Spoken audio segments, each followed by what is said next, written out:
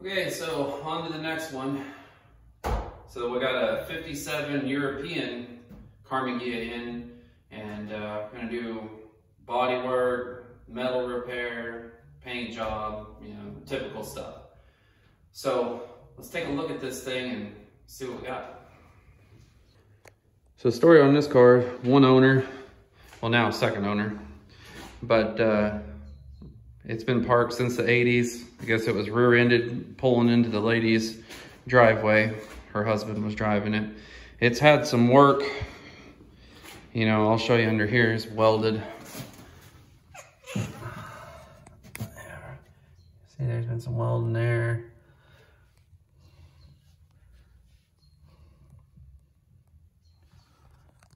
Not bad for a 57, but you know, rivets and hell, this one's even got straight out of the kitchen aluminum foil.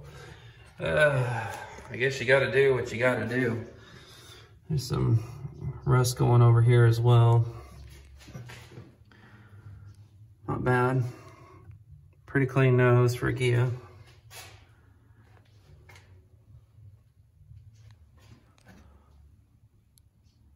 This car is going to go back to this tan. I believe it's God,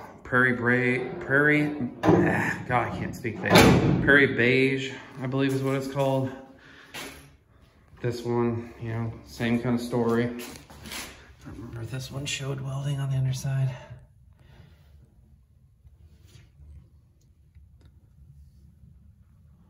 Customer wants to strip. He wants the car stripped, wheel wells and everything, doesn't want it blasted. So the first thing I'm gonna do, and what I generally do, especially on something like this, I mean, you can see the bare metal. You can come over here and flake that off. So the most efficient thing is I get some super clean degreaser and I'll soak the whole thing and then I'll blast it with a pressure washer. Especially this little crappy brown lacquer primer that you always see. Nothing likes to stick to that. It's just not very good at all. So I'm gonna take this out here in a minute and get it blasted. This is all crunched in. So guy got rear-ended, and let's push this car forward. There, that'll work. You can get a little better look at it. You can see pushed in, up, and it kind of rolls up at an angle this way. The back end's got a pretty good twist like this in it. And then if you get down low, it should come in here. It's got a bit of a twist here where you see this angle right here versus this one. There's a bow twist in it. And this side, more so, I mean, it's got stuff under here. You know, it got popped pretty good. So it's got a bunch of stuff going on. And then in the wheel well on this side, you can definitely see the impact right here where it's all buckled. All this. So we're gonna have to pull that back out. But it's got some heater channel rust. The guy that owns it thinks it was because the lady drove on a dirt road and it was parked with all the dirt. You can see here, somebody's been in here getting started. But the inside, not bad at all. It'll clean up good. All the original upholstery. I mean, check out the headliner. It's stained, but it's all there.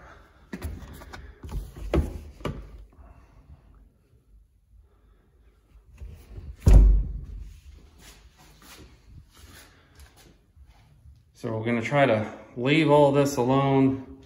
I think I'm just gonna polish all this. I mean, me personally, I would leave a little bit of the wear and tear just because it just kind of leaves that time capsule, you know, respray the outside, but just leave the inside alone. And then because it's been bumped, these cars are real bad about twisting, where the Beetles will take a hit really well and it'll just kind of stay in one area. You know, like you can punch the hell out of the front of them and it'll just stay, you know, from the gas tank area forward. It's not really going to transfer back unless you just nailed it. I mean, just ridiculously hard. These cars, on the other hand, it don't take nothing. You can see the gap here. Follow it on down and look how tight it gets. I mean, just telltale signs. As soon as they start getting bumped, start looking for them being twisted. You know, look at where the doors meet up. If they're bowed out at the bottom, that's just how these Ghias are.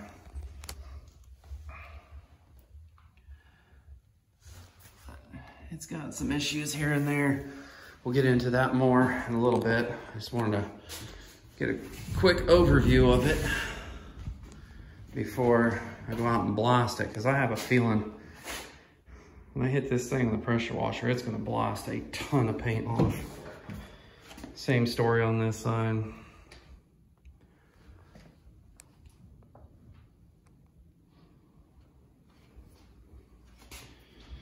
This one's got, I mean, typical driver's side is going to have more wear than the other. Check out all the service tags and such.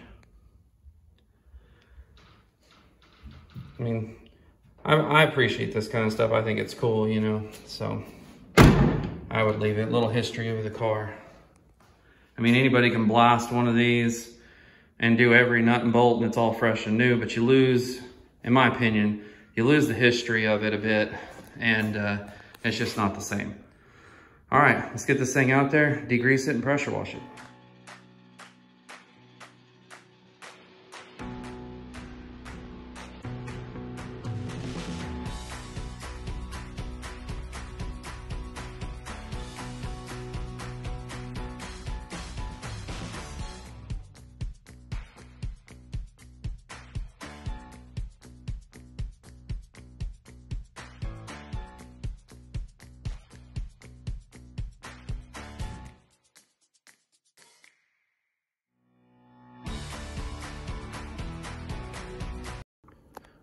All right, well, it didn't blow off as much paint as I anticipated, which is good because then that means that whoever did this paint job actually prepped it.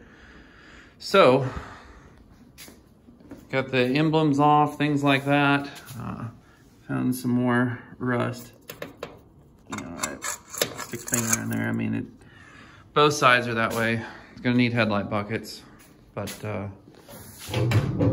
definitely cleaned up where it needed to be. And it's always better, in my opinion, you know, everybody's got their own opinion about stuff, of course, but it's always better just to pressure wash the hell out of these things before you get started. You get all that dirt and grime out of all the cracks, crevices, whatever you want to call them. So, and then it's a lot nicer when you're, you know, you're working in these wheel wells and all that mess. Less crap falling in your face. So somebody sprayed some undercoating and then lots of like tar driving on the road, but at least the rest of this doesn't appear to have, you know, it hadn't been undercoated, so less to strip there.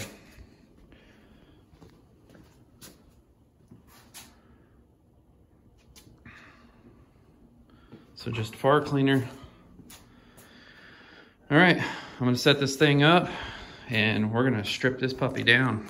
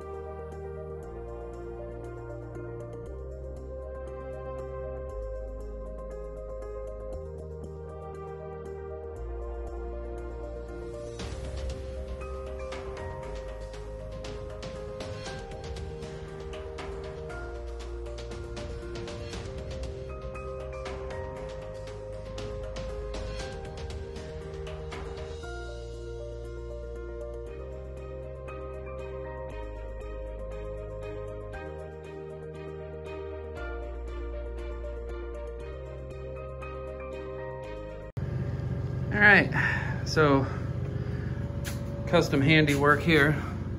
I ground the heads of the rivets off and it's already starting to lift.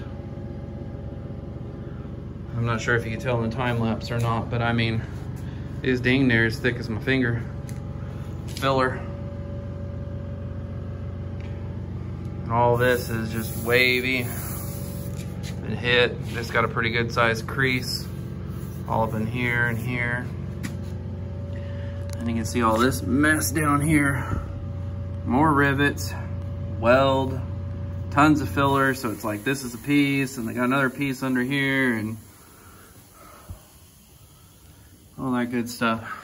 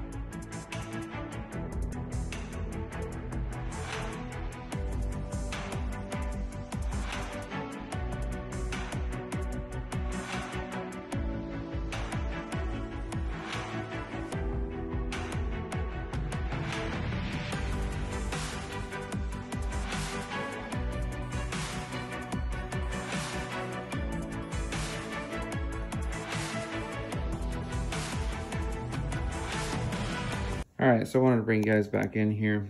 Now, remember this was a one-owner car, and it's been off the road since, I believe the guy said in the 80s. But this thing is beat. And it's one of those things where, like, if you take a picture of it or, you know, even here on camera, it's not going to pick up just how bad it is.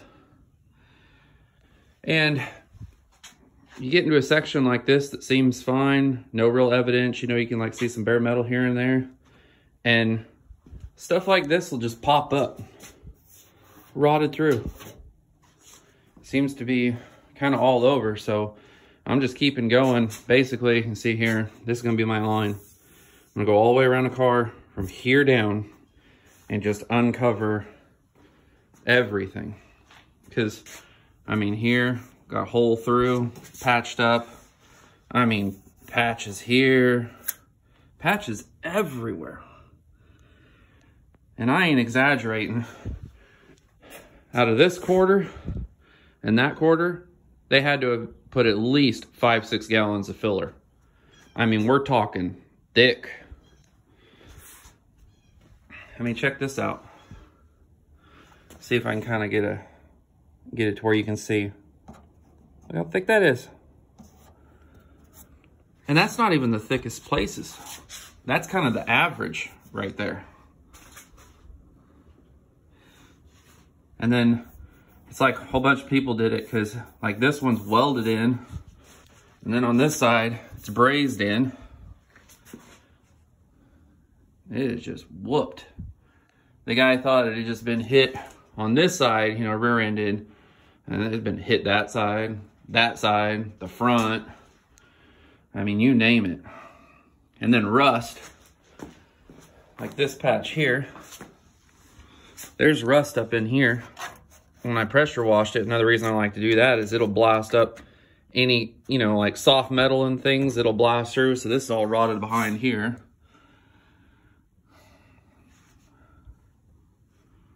It's just everywhere. And it is wavy. I mean, real wavy. All of this. It's all wavy. Like, I don't know if that'll pick it up. Try to make it where you can. That's minimal. Come on this side.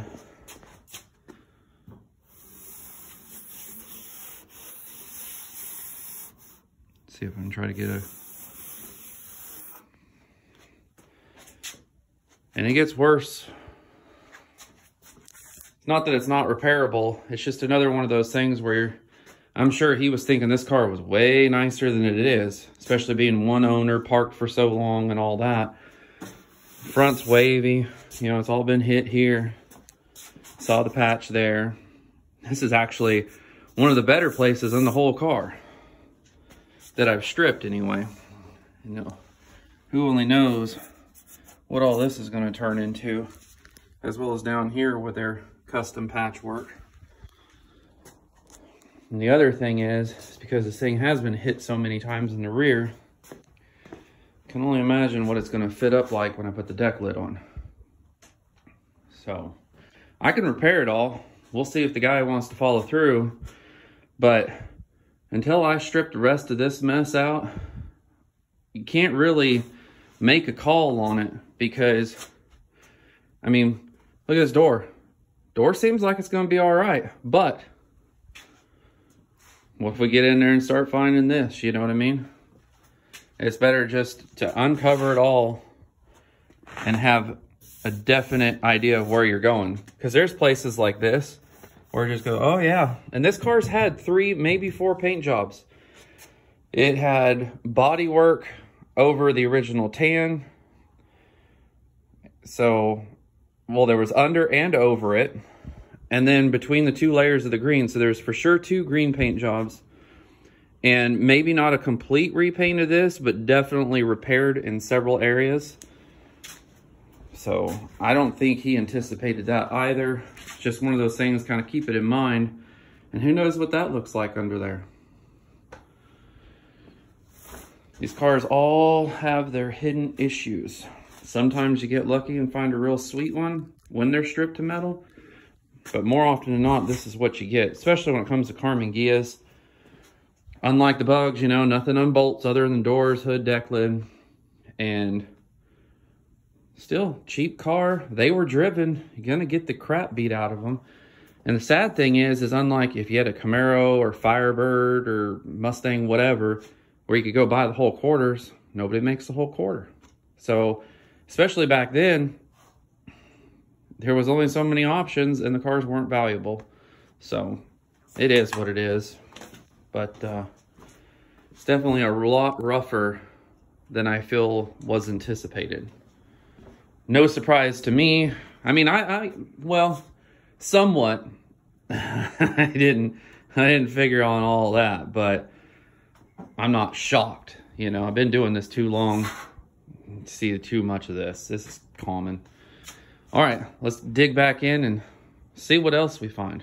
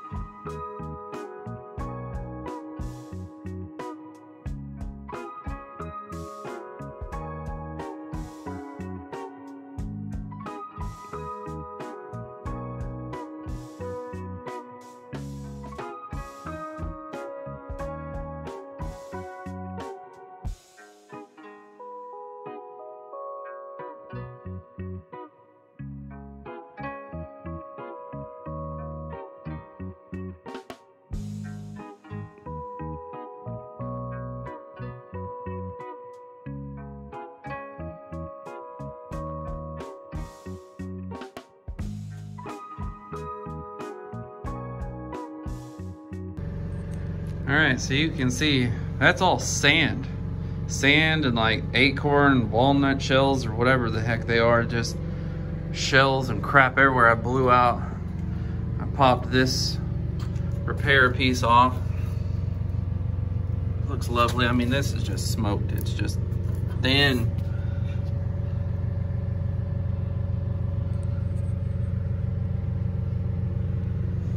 But yeah, I stuck the air hose up in here and blew it both ways and just blasting out. This one, as soon as I popped the cover, this was packed solid. All the sand and everything. Some of it blew out because it's going all the way out, but what a mess. But I mean, crazy amounts of sand come out of there.